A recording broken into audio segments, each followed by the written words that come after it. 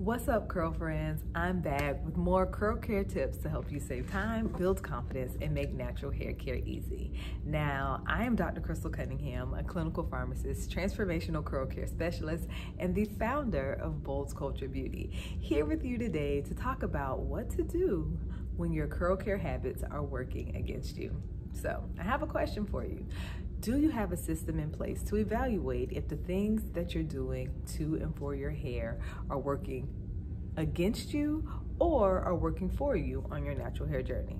Now, sadly, a lot of us, myself included, when we start our natural journeys, we often don't know what we should be doing to and for our hair to ensure that we're able to confidently reach our curl care goals. If this is you, or if this has ever been you, no worries. Today, I'm here to help you by giving you some simple steps that you can do right now to help you be more intentional when it comes to selecting practices and processes that you use to help you care for your curls and reach your hair goals. First, we want to look at what we should do or how to determine if the things we're doing to and for our hair are not working for us. And it's really quite simple. If you have been struggling for any period of time with the same thing on your natural hair journey, chances are that there's nothing wrong with you per se, but the things that you're doing to and for your hair are working against you when it comes to creating an environment that allows your curls to thrive. So the telltale sign for most of us, if what we're doing is working against us, is when we've been struggling with the same issues for a very long time. So this could include if you are saying your hair is constantly dry, then it's time to evaluate what you're doing to and for your hair. If you're experiencing consistent breakage, then it's time to evaluate what you're doing to and for your hair. If you are struggling to achieve a certain level of curl definition, then it's time to evaluate what you're doing to and for your hair. So today, I'm going to give you a few simple steps that you can do right now to evaluate what you're doing to and for your hair to see if what you're doing is working against you on your natural hair journey. If you're tired of struggling on your natural hair journey and you feel like your curl care plan might be working against you, here are some things that you can do right now to help you evaluate what is working on your natural hair journey and eliminate what is not. So the first thing you want to do, or that you have to do, is come with an open mind, period. Come with an open mind and a desire to do what is best for your curls. Then you want to examine or evaluate the information that you have received or learned about your hair.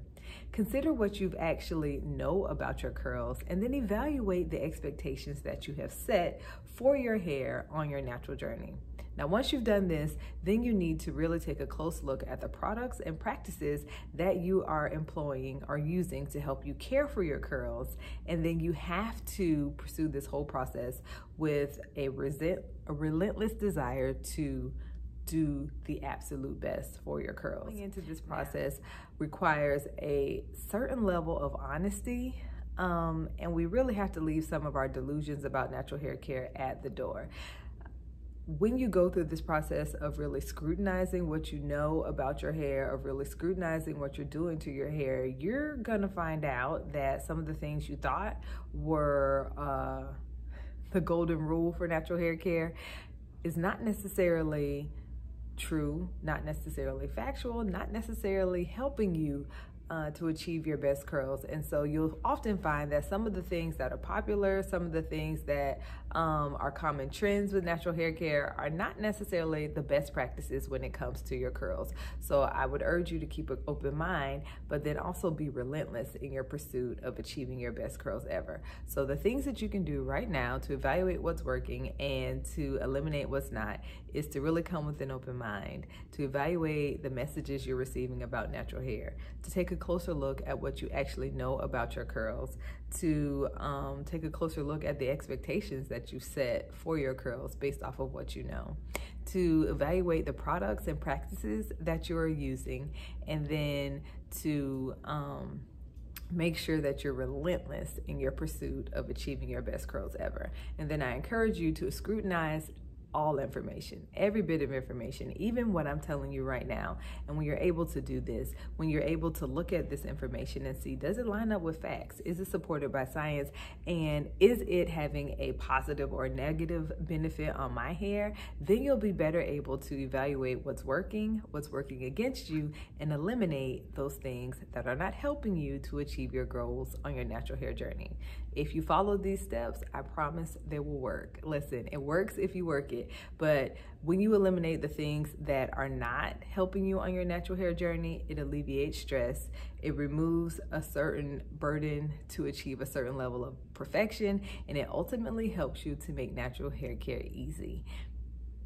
Well, guys, that is all I have for you today. Thank you so much for tuning into my channel. If this resonated with you, please, please, please tell your friends, and don't forget to like, share, and subscribe. And for more great tips to help you save time, build confidence, and make natural hair care easy, make sure you visit me at boldkulture.com. And until next week, go boldly.